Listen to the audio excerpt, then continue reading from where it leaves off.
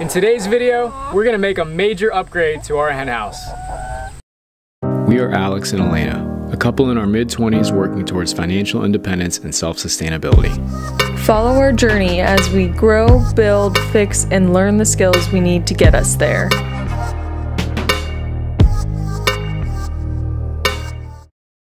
Having the chickens has been great, except for one daily chore, and that is opening their door at sunrise and closing it at sunset. Having this door on their coop gives them an extra measure of protection if something were to dig underneath their run. So we definitely want to have it, but it's just kind of a pain to do it manually every day. So we looked into some automatic chicken coop door openers. After doing some research on automatic chicken coop openers, I found they're pretty darn expensive. A decent one is gonna run you over $200, and I wasn't really a fan of that. So being an engineer, I kind of wanted to design my own and make it for myself, but I don't really have the time for that. So what I did was I called up my old college roommate, who is now going for his PhD in engineering and has a lot of time on his hands being a student, and asked him to do it. He was always better at the mechatronics side of things anyway when we were in undergrad, so I was happy to give him a small project. He's basically automated everything in his apartment using an Arduino anyway, so I figured this would be a breeze. You crazy birds. Well, the tropical storm hit today and our box got a little soggy, but this is a special delivery from Ann Arbor, Michigan. So I present to you the Chicken Guard by Sporer Industries. His last name is Sporer. He 3D printed this box and this little pulley, and the idea is that it uses an ambient daylight sensor, which is this little guy right here, to know whether it's light or dark out, and it will adjust the pulley accordingly to open or close my door. So outside of the 3D printed box, looks like he used a little rubber band here for kind of a waterproof gasket when I mount it out above the door. Here is an Arduino Nano. It's the smallest kind of Arduino you can buy. It takes solder connections only. Looks like he's potted it in hot glue to keep any corrosion off the board and make sure everything's functioning correctly. Underneath it, it's kind of hard to see, but this is the servo motor. So that's what's doing all the work. Then it looks like, other than that, it's pretty simple. We have a button here, which I suppose is going to be to raise and lower. There's an LED here, which is, I guess, is going to indicate status. The power connection, and this wire goes to a magnetic switch. This is going to be the feedback for the door so that the Arduino knows what position the door is in. In the rest of the kit, he supplied a 6-volt power supply with the mating parts for the magnetic sensor and a couple more screws to install the thing. And then of course these instructions, which may or may not be laced with some profanity, and probably one of the better return policies I've ever seen. So let's get this thing installed. The first step, and probably the hardest step, is going to be to run power from my shop out here to the chicken coop. I originally thought about doing a solar setup with a car battery, but that was just extra expense I didn't really want. Brendan was able to make this and ship it to me for $80, which is approximately a third of what I would have spent on a commercial unit, so I hope it works out. Here are the materials that I think I'm going to be needing for the electric install. This is a leftover GFCI outlet from our bathroom remodel. I got a cover plate and box for it, a switch for the inside so we can turn the power in and off. This is some soft conduit that's rated for direct burial, which is good because some of this is going to be underground. Then I have the coupler for the conduit and the entry gland into the box. And then finally 12-2 Romex that I had left over from another job.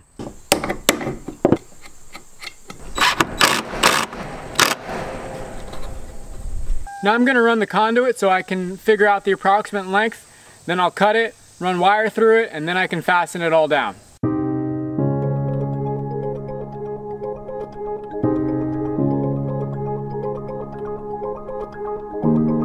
Fishing this wire through the conduit was a huge pain. I did not have the pulling lubricant that I needed, nor did I have the right tools.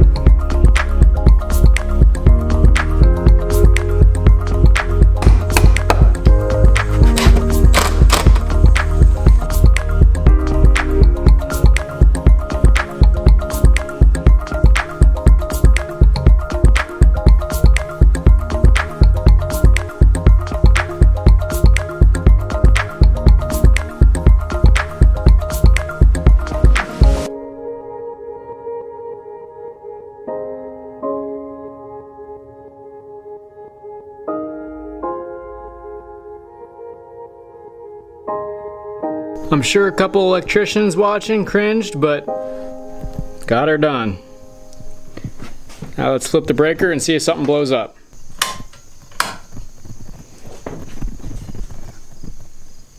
Nothing's on fire yet. I'm gonna test for power with my battery charger.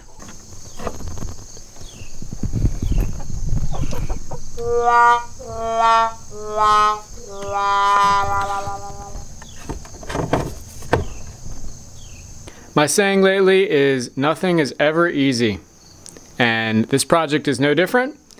Didn't have power at the outlet, traced it back with my multimeter and found that the old switch that I was reusing from our bathroom seems to have gone bad.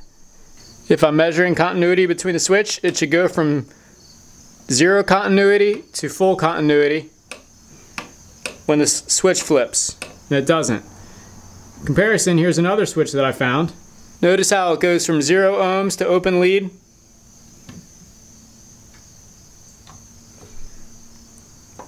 And with the switch that I had grabbed by accident, nothing.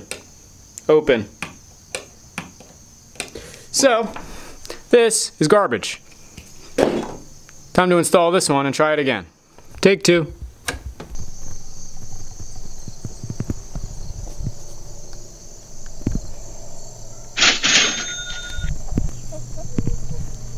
Your birdie's got power. Okay, I finally have power. It took a lot longer than I expected. It's starting to get dark and these birds want to go to bed, so I gotta book it getting the rest of this thing installed so they can get in for the night.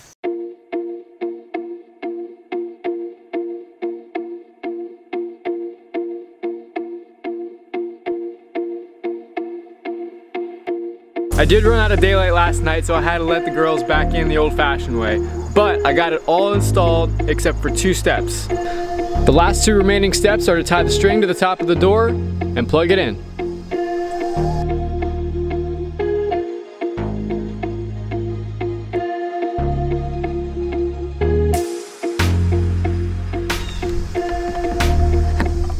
All right, here's the moment of truth. I'm gonna plug it in.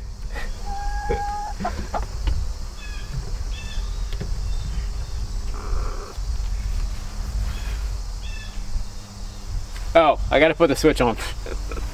Okay, real moment of truth. Now in the instructions it says it reads the daylight sensor every 10 minutes, and if I want to open it manually I can just hit the yellow button. So let's see if that works.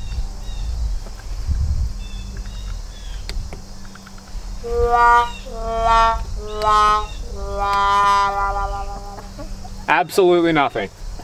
Great.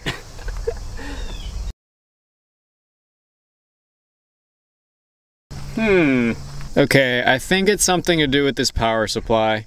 Whenever I plug it into the Arduino, the light goes from constant to flashing and it makes this clicking noise. See if you can hear this. So I'm just gonna call Brandon and see if he has any advice.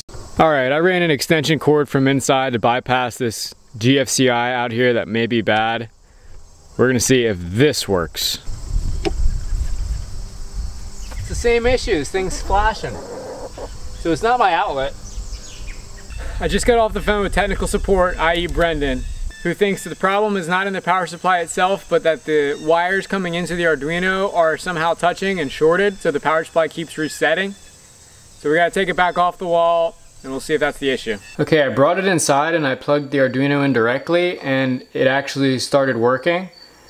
You can tell because there's a red LED right on the Arduino, and then this servo rotates a little bit. And then I took it to the kitchen and I tried this plug and it seemed to work a little bit too. Oh, now it's not working. I basically found the connection was very intermittent and it was unpredictable whether it would work or not. So at my suggestion, Brendan considered the fact that hot glue might actually be conductive enough that it's shorting between the power and ground pins. So I'm gonna try to separate where he's got this glued together. The power and ground pin, unfortunately, are right next to each other. So I'm gonna try to cut away in between that. Pretty sure I figured out the issue. And I think it comes down to the worst soldering job in the world made by Brendan. There's 3 wires here that are supposed to connect to this ground pin, that very tiny hole right there, and they just popped off as soon as I cut this glue off. I think that was the issue. We weren't getting good connection to ground. I'm gonna try to resolder them and see if that helps.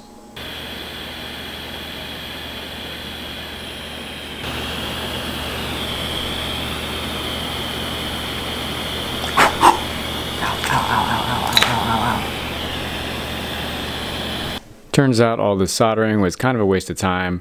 It didn't work anyway, so I just sent it back to Brendan. Fast forward 2 weeks and we are back in business. I sent the opener back to Sport Industries. Luckily they had that amazing return policy, and the root cause of the issue was diagnosed to be a faulty circuit board. Not really sure why the circuit board pooped out, but it did. So I received the unit back. It's got a new board in it. I think it works. We're gonna get it installed like the old one was and see for sure. I have it all installed again. I'm gonna hit the button to see if I can manually operate it a couple times.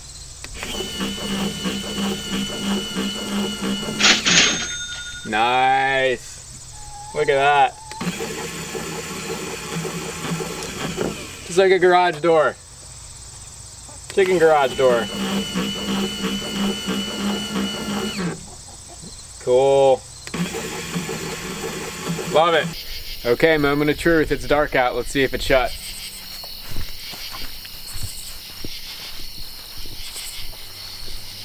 Well, that is a shut chicken door if I ever saw one. So I think it works. We'll have to come out in the morning again to see if it's open. Are all the girls in? That's the real check. Girls are all in safe. No stragglers left behind. It's about 9 a.m. the following morning. I'm gonna check and make sure the chickens are out and the door's open. That's a good sign.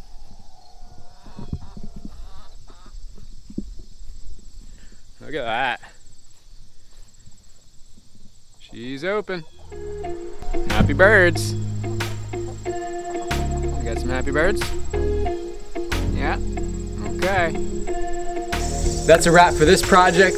It had its struggles as always, but at the end of the day, we have an opener that works as good as a commercial one for half the price. If you like this video, please hit that like button, leave a comment below, and subscribe with notifications. You'll get an alert every Saturday night at 7 p.m. Eastern when we drop a new video. Thanks for watching.